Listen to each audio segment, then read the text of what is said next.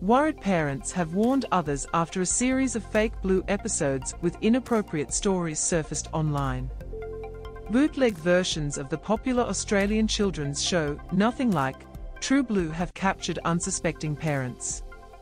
Episodes of Weird parody featuring strikingly similar cartoon characters were recently uploaded to YouTube, where they caught unsuspecting parents. Some distressed moms have since taken to Facebook to warn others, labeling the content as disgusting and inappropriate. In a long clip, Bluey and Bingo, redesigned in new colors while keeping the same names, can be seen crying and hearing about the illness to cover bad grades at school. Aussie parents issued a warning after kids were scared from a series of bootleg Bluey episodes on YouTube.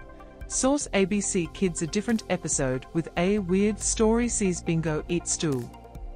These stories are in stark contrast to the beloved cartoon, adored by parents for teaching important life lessons to parents.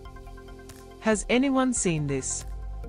My husband put it on our daughter, and it's not Bluey, one woman wrote in a post to the Bluey Mums Facebook group.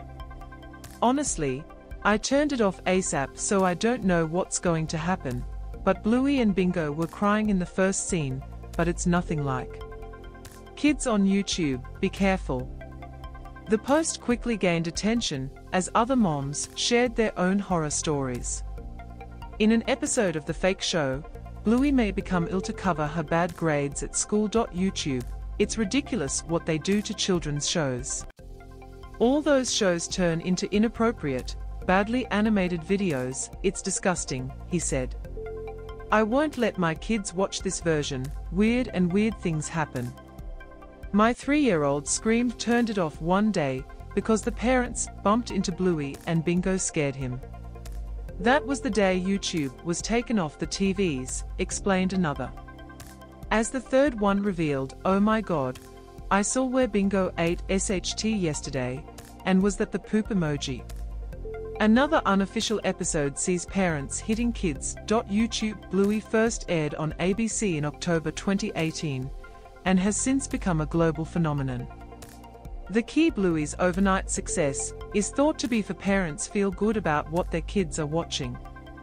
The stories in 8-minute chapters often offer an inspiring truth or life lesson and highlight the importance of family, kindness, sharing, and support.